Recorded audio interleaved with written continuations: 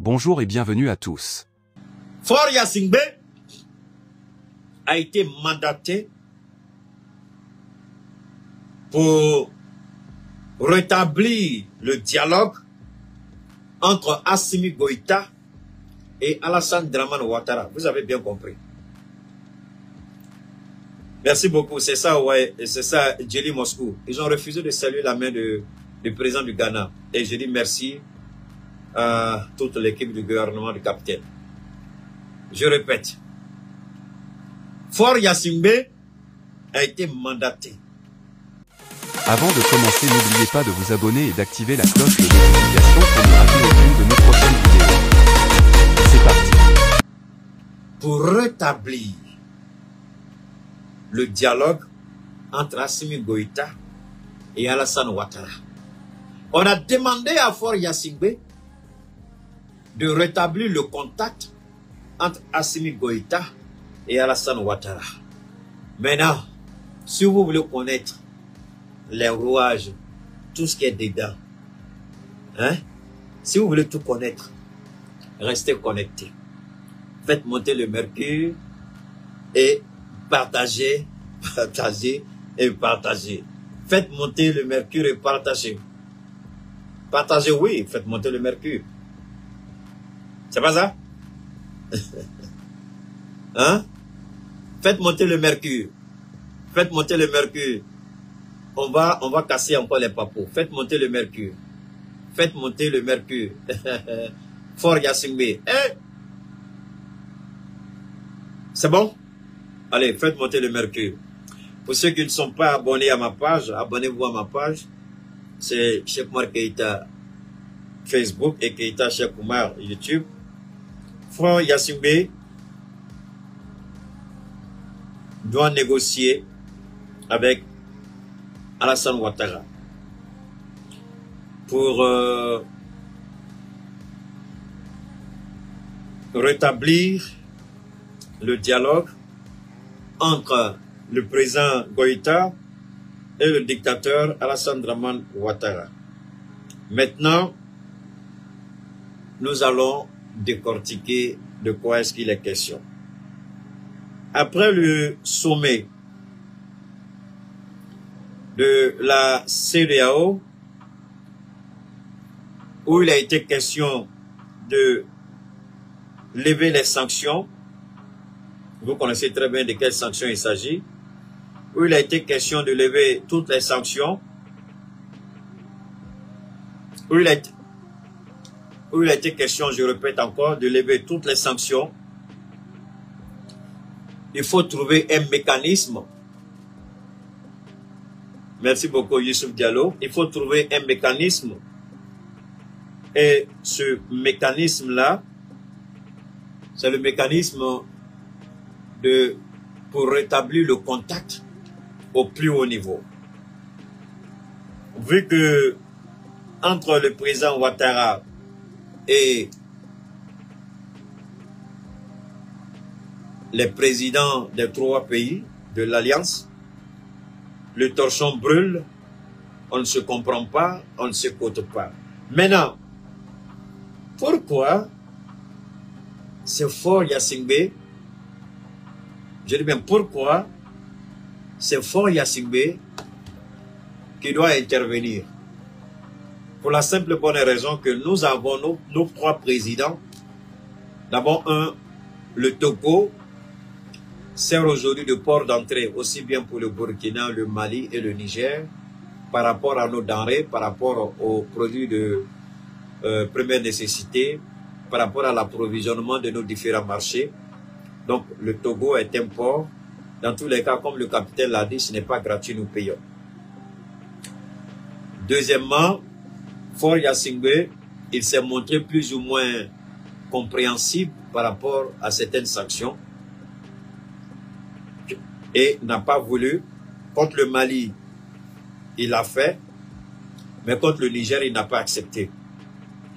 Et on s'est dit que Faure Gnassingbé, il a pu avoir un capital de confiance entre les autorités du Liptako Gourmand et c'est un président de la CEDEAO, sinon de la CEDEAO elle-même. Alors, nous demandons au président Assimi Goïta de faire beaucoup attention et de ne pas tomber dans le piège, je répète, de ne pas tomber dans le piège du président Faure Gnassingbé Yadema. Je le répète, nous ne devons pas tomber dans le piège du président Faure Gnassingbé Yadema. Faure aujourd'hui, il se place en négociateur, nous sommes tout à fait d'accord. Mais à quoi vont aboutir ces négociations? Vous me rappelez le dimanche, hier je n'ai pas fait d'intervention. Le dimanche, j'ai fait 2 interventions, une dans la voiture et puis la deuxième intervention à la maison. Et j'avais dit lors de cette intervention, qu'est-ce que j'avais dit? J'ai dit que aujourd'hui,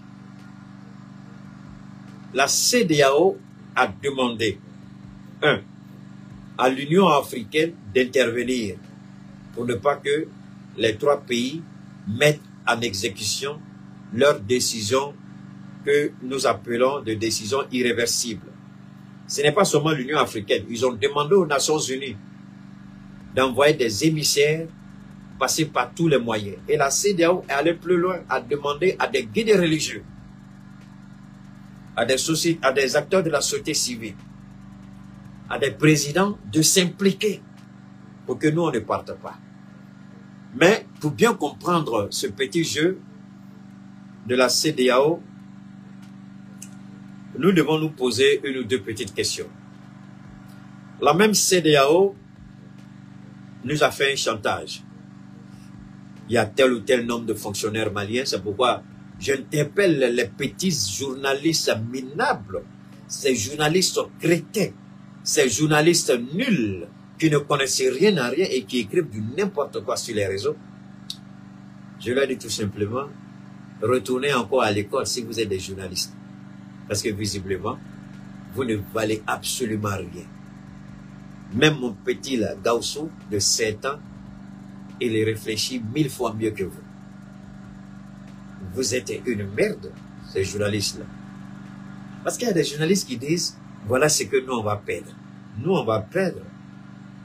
Une relation est toujours basée, une relation, une organisation, une entente est toujours basée sur la réciprocité. Je gagne en intérêt, en retour, vous aussi vous gagnez en intérêt. Personne ne rentre dans une relation pour qu'elle soit dominée, pour que l'autre gagne. Mais vous rentrez dans une relation pour qu'il y ait ce qu'on appelle gagnant-gagnant. Nous sommes dans une relation, et d'ailleurs, le capitaine l'a très bien dit. Et puis, la CEDEAO est revenue là-dessus. Même Serge Daniel nous a insultés. Quand tu regardes les volumes des échanges au niveau de la CEDEAO, ça dépasse même pas les 10% entre les États. Ça dépasse même pas 10%. Donc, en réalité, au sein de la CEDEAO, on bénéficie absolument de rien. Quand le Mali consomme 300, 400 000 tonnes de sucre par an, même pas 1 gramme ne vient d'un pays de la CEDEAO. Tout vient du Brésil. Voilà la triste réalité. Le riz parfumé, si on consomme 500 000 tonnes de riz par an, même pas 1 grain de riz ne vient d'un pays de la CEDEAO. Si ça ne vient pas du Pakistan, ça vient de la Chine ou ça vient de l'Inde. Donc, quand vous regardez les échanges,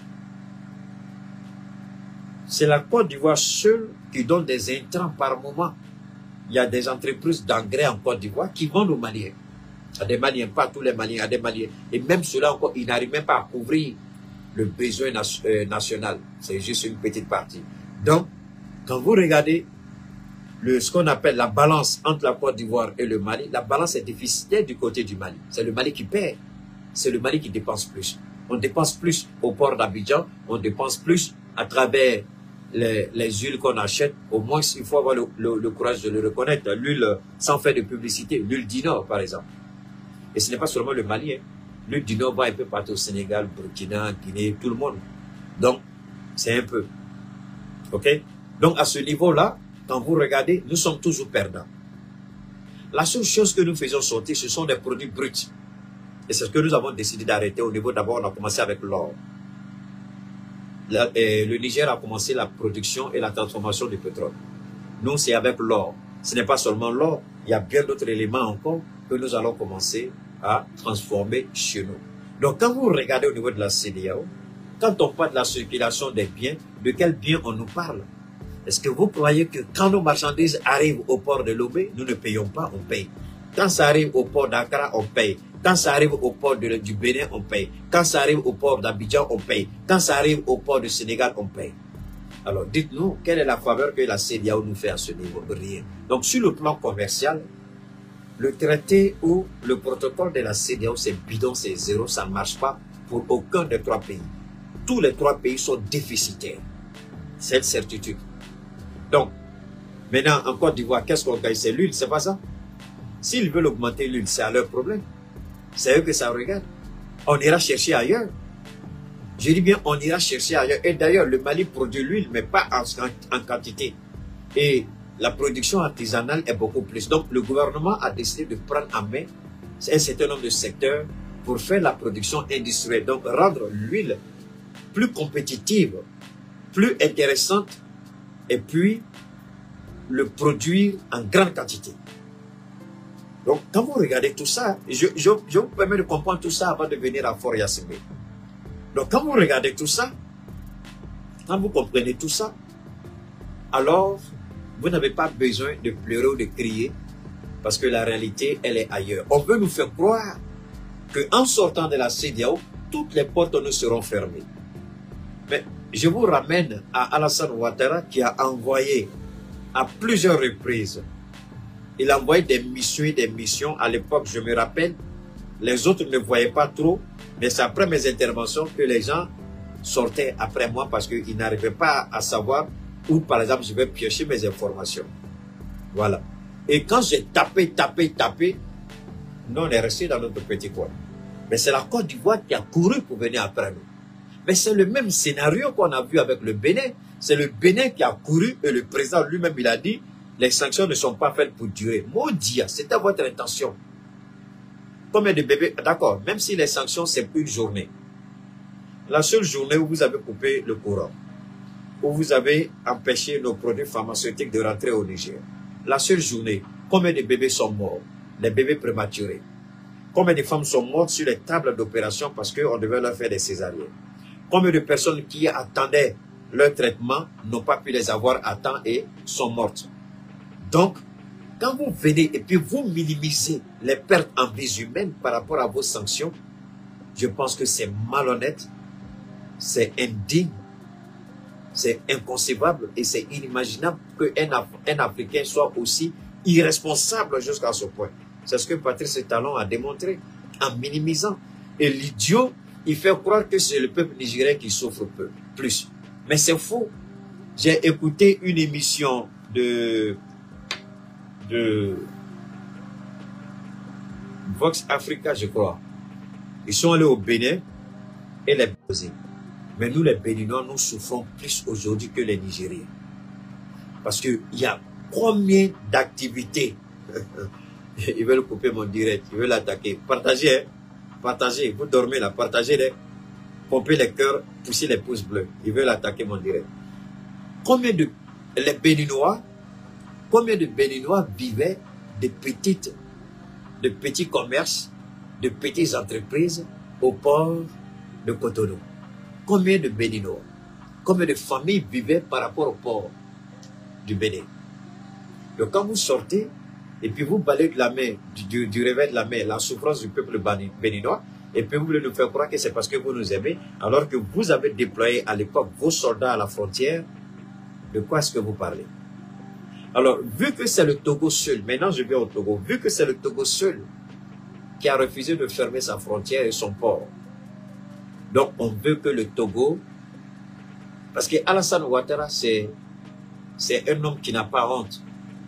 Alassane Ouattara, il va chier dans une assiette, dans la même assiette, il va les manger. Je répète, Alassane Ouattara, il va chier, il va cracher dans une assiette, il va prendre la même assiette et puis il la paie dedans. Donc c'est un président qui n'a pas honte. Il n'a aucune dignité. C'est un président qui il te tue et puis il te regarde et ça t'a fait mal. Bon ben, avec sa bouche tordue, son visage qui se déforme au quotidien, ce criminel-là qui est en train d'être métamorphosé, je ne sais pas si vous pouvez reconnaître Ouattara aujourd'hui. Moi quand je le regarde, il me fait pitié. Alors donc, on veut actionner Faure Gnassingbé pour que Faure Gnassingbé vienne intervenir auprès d'Assimi Goïta. Mais la question que nous on se pose, Faure Gnassingbé viendra nous dire quoi?